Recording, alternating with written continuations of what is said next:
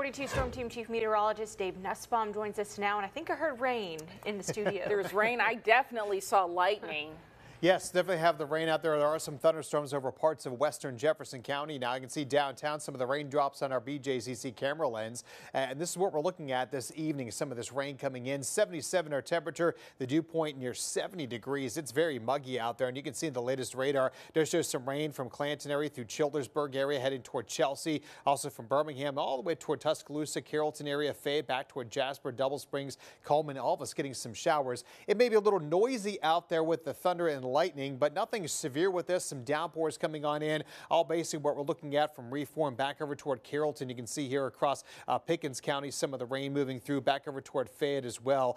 So we're seeing some of these downpours continue to move on in. Tuscaloosa is drying out now, which is good, but as we go over toward Birmingham here, and you can see near Gardendale some of those downpours coming into the area. And kind of zooming in a little tighter, we'll show you that you can see Gardendale area, Adamsville, Mulga, Pleasant Grove, Fairfield area through Birmingham and south. You can see some of the rain coming through. Had a little rain in Homewood. Now it's heading over toward Trustful, Rose Hill area, back toward Inverness area, back over toward Hoover. A little bit of some light rain back toward, say, Hickory Grove, Pinecrest, Bessemer, getting some of those showers too. And then as we go on closer toward Harpersville area, back over toward, again, Wilsonville and going down toward all the way there towards, say, Talladega Springs, Fayetteville, Columbiana, Hillsdale, getting some pretty good downpours. All of this slowly working its way here to the north. And as it does so, that's kind of what we're looking at as we go forward here throughout the rest of the evening. A lot of this will start dying out over the next couple of hours as you see those showers here back into Mississippi no longer really holding together anymore. And this will be the trend for us as it drifts its way up toward Coleman and Jasper as well, getting some of those downpours this evening.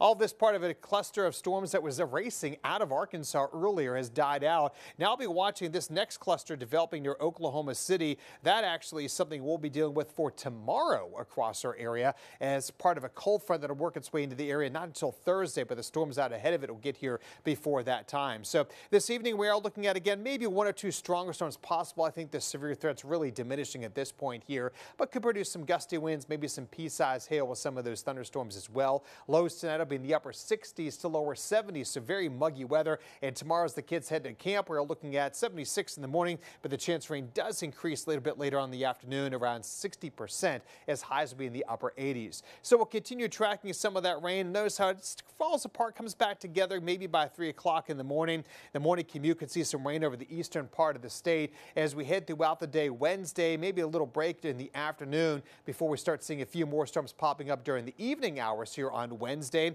They'll work their way off there to the east of us here by Wednesday at 11 o'clock. And then Thursday, as the front comes in, will bring us a little more of some of that wet weather. But behind the front, that humidity drops to more comfortable levels for a couple of days. Thursday, Friday into Saturday before going back up. And unfortunately, that'll bring us some wetter weather as we head into the latter part of the weekend. So watch out for some scattered strong storms out there tomorrow. 88 degrees, 89 Thursday, less humid, more comfortable, refreshing, a little cooler air in the morning as well before muggy weather returns Sunday, and so does the rain.